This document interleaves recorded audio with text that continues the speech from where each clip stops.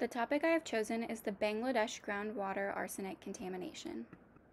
Bangladesh has a population of around 125 million, and approximately 33 to 77 million people are at risk of drinking contaminated water.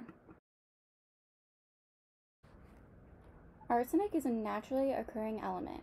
Harmless traces of arsenic are locked into rocks and sediments. Under certain natural conditions, arsenic can be released into drinking water aquifers.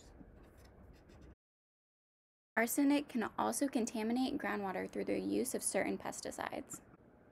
In the 1960s and 70s, the United Nations began drilling wells to provide safe and cleaner water for the people of Bangladesh. However, the wells were too shallow, so a majority of the water contains arsenic.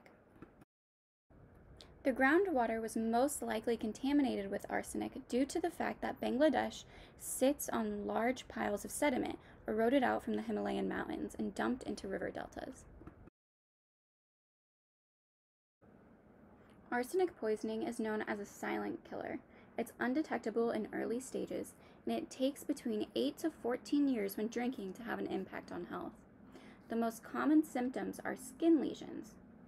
Around 43,000 people die each year in Bangladesh from arsenic poisoning. Other symptoms can include cancer, cardiovascular diseases, and reduced IQ in children.